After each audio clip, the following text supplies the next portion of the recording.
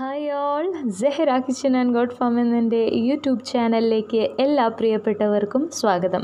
അപ്പോൾ ഞാൻ ഇന്നിവിടെ വന്നിട്ടുള്ളത് ഗർഭിണികളായ ആടുകൾക്ക് പ്രകൃതിദത്തമായിട്ട് എങ്ങനെ വിരയിളക്കാം എന്നൊരു വിഷയവുമായിട്ടാണ്. ചില ആൾക്കാർ ക്രോസ് ചെയ്യിക്കുന്നതിനേക്കാളും മുന്നേ വിരമരുന്ന് കൊടുക്കാതെയാണ് ക്രോസ് ചെയ്യിക്കുള്ളത്. അപ്പോൾ ചെന പിടിച്ചു കഴിഞ്ഞാലോ ഗർഭിണികൾക്ക് വിരമരുന്ന് കൊടുക്കാൻ വളരെയധികം ബുദ്ധിമുട്ടാണ്. മിക്ക ആൾക്കാർക്കും പേടിയാണ്. കാരണം എന്താണെന്ന് വെച്ചാൽ കറക്റ്റ് ഡോസേജ് അവർക്കറിയില്ല. കറക്റ്റ് ഡോസേജ് അല്ലാതെ ഡോസ് കൂട്ടി കൊടുക്കുകയാണ് എന്നുണ്ടെങ്കിൽ ഗർഭിണികളായ ആടുകൾക്ക് വളരെയധികം ദോഷം ചെയ്യുകയും അതേപോലെ ഗർഭസ്ഥ ശിശു മരണപ്പെട്ടു പോകാനും ചാൻസ് ഉണ്ട്.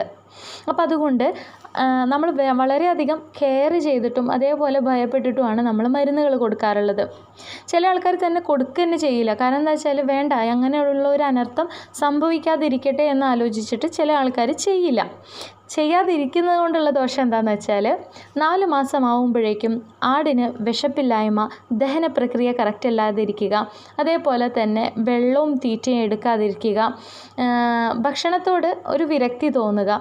പ്രത്യേകിച്ച് ഈ സന്ദർഭത്തിലുള്ള ആടുകൾ പ്രസവിച്ച് കഴിഞ്ഞാൽ പാൽ ഉൽപ്പാദന ശേഷി വളരെയധികം കുറവായിരിക്കും.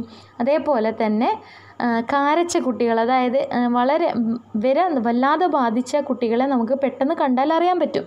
അപ്പോൾ ഗുണമില്ലാത്ത കുഞ്ഞുങ്ങളെ നമുക്ക് കിട്ടും. അപ്പോൾ അത് പിന്നെ അത് മാത്രമല്ല പാലും ഉണ്ടാവില്ല.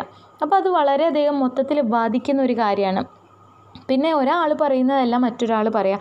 പലരും പല ഡോസേജസാണ് പറയുന്നത്. അപ്പോൾ അങ്ങനെ ഡോസ് പല രീതിയിലായിട്ട് കൊടുത്തു കഴിഞ്ഞാൽ ആടുകൾക്ക് വേറെ എല്ലാ അസുഖത്തിലേക്കും അത് ചെന്ന് ചാടാനും ചാൻസ് ഉണ്ട്.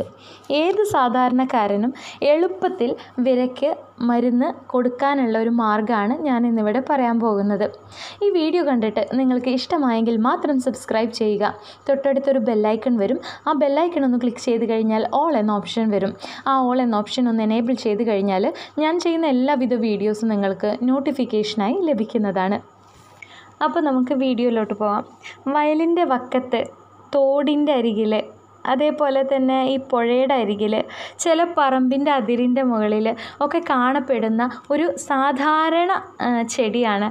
ഞങ്ങളുടെ നാട്ടിൽ അതിനൊക്കെ പറയാം നായ്ക്കരിമ്പ് എന്നാണ്. അതേപോലെ തെക്കൻ ജില്ലക്കാർ പറയുന്നത് ഞാങ്ങണ എന്ന് പറയുന്നൊരു പദപ്രയോഗമാണ്.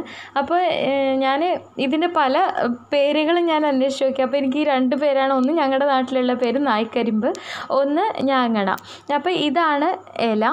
അപ്പോൾ ഈ ഇല നമ്മൾ ജസ്റ്റ് ഒന്ന് വെട്ടി കൊടുന്നിട്ട് ഒരു ചെറിയ കഷ്ണങ്ങളാക്കിയിട്ട് വെട്ടിയിട്ട് ആടുകൾക്ക് തിന്നാൻ കൊടുക്കുക. അതെങ്ങനെ തിന്നാൻ കൊടുക്കേണ്ടതെന്ന് വെച്ചാൽ ആഴ്ചയിൽ 2 ദിവസം നമ്മൾ പുൽത്തീറ്റയിൽ ഉൾപ്പെടുത്തിയാൽ മതി. അങ്ങനെ ഈ പുൽത്തീറ്റയിൽ ഉൾപ്പെടുത്തി കഴിഞ്ഞാൽ നമുക്ക് വിര ഇല്ലാതിരിക്കാനും അതേപോലെ ഉള്ള വിര പുറന്തള്ളാനും സഹായിക്കുന്നതാണ്. അപ്പോൾ നിങ്ങൾക്ക് ഈ വീഡിയോ കണ്ടിട്ട് നിങ്ങൾക്ക് ഇതിൻ്റെ ഇല മനസ്സിലായി എന്ന് വിചാരിക്കുന്നു. നിങ്ങളുടെ അടുത്തുള്ള പഴയ ആട് വളർത്തിക്കൊണ്ടിരിക്കുന്ന പഴയ കാർന്നന്മാരുണ്ടാവും, അതേപോലെ മുത്തശ്ശിമാരുണ്ടാവും, ഉമ്മമ്മമാരുണ്ടാവും. അവരോടൊക്കെ ചോദിച്ച് മനസ്സിലാക്കുക ഇത് ഏതാ ഇല എന്നുള്ളത്. അപ്പോൾ വളരെയധികം സിമ്പിളാണ്. നമ്മളൊന്നും അരയ്ക്കുക അല്ലെങ്കിൽ ചതച്ച് അതിൻ്റെ വായിലേക്ക് വെച്ച് കൊടുക്കുക, ഇതൊന്നും വേണ്ട. സാധാ ജസ്റ്റ് കൂടുതൽ കൊടുക്കാതിരിക്കുക. കാരണം ഏതൊരു ഇലയും കൂടുതൽ ഫസ്റ്റിൽ കൊടുക്കരുത്. കുറേശ്ശെ കൊടുത്ത് പഠിപ്പിക്കുക. പുൽത്തീറ്റയിൽ അത് ഉൾപ്പെടുത്തുക. അപ്പോൾ കയ്യിലിരിക്കുന്ന പൈസ കൊടുത്തിട്ട് സൈഡ് എഫക്റ്റുള്ള മരുന്നുകൾ വാങ്ങിയിട്ട് നമ്മുടെ മൃഗങ്ങൾക്ക് കൊടുക്കുന്നതിനേക്കാളും കൂടുതൽ നല്ലത് ദൈവം തന്ന പ്രകൃതിയിൽ നിന്ന് നമ്മൾ ഓരോ മരുന്നുകളെ കണ്ട് തേടി പിടിച്ചിട്ട് കൊടുക്കുന്നതായിരിക്കും നല്ലത്. കാരണം എന്താണെന്ന് വെച്ചാൽ ആ മൃഗത്തിനും അത് സേഫാണ്. അപ്പോൾ ഇതിനേക്കാളും നല്ല പ്രകൃതിദത്തമായ അറിവുകൾ നിങ്ങളുടെ കയ്യിലുണ്ടെങ്കിൽ താഴെയുള്ള കമൻറ്റ് ബോക്സിൽ ഇടാവുന്നതാണ്.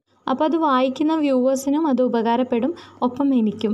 അപ്പോൾ ഇന്നത്തെ എൻ്റെ വീഡിയോ ഞാനിവിടെ അവസാനിപ്പിക്കുകയാണ്.